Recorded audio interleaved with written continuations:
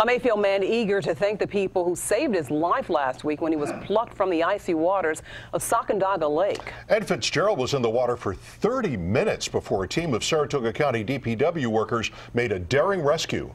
Mark Mulholland brings us the story first on 13. Mark? Well, Jim and Elaine, Fitzgerald wouldn't have made it if not for the quick thinking and actions of some guys who were eager to do whatever it took to save him. Ed Fitzgerald is an experienced snowmobiler, but he ended up in a spot on the Sacandaga too thin for his sled, plunging Fitzgerald into the icy water. Luckily, Jerry McGraw, who lives nearby, had seen a snowmobile go by and knew the ice wasn't safe, so he waited for it to come back, but it didn't. And I heard him yelling, and I turned around and had my wife call 911. At about that time, Jeff Gray, who was home from his job at the county DPW, also came to check it out. And about 3 miles away, Rob Christ, who works for the county at the North Garage, got word that a dive team was needed not far from the Conklingville Dam.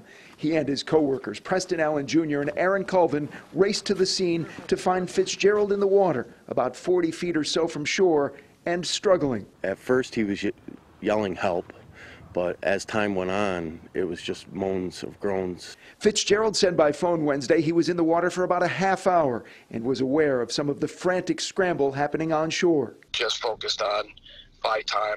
Desperate to save his life, the men found a rowboat, but no paddles. So Allen broke through the ice with his hands, while Christ used a 2x4 as an oar. With the others holding a rope tied to the boat, Allen scooped him out of the water. We made it out there. Once he had a hold of him, we yelled for everybody to pull us back in. It feels great, you know, to know that we actually helped save this guy's life, because I don't think he would have made it a whole lot longer. Fitzgerald was rushed to the hospital, and by the next day he was able to go home to his wife and 2 young daughters, all because of some strangers who rescued him. They gave me a second lease on life. I wouldn't be here today if it wasn't for them. I'm indebted. I don't know how I'll pay the debt, but it's something I got to work on.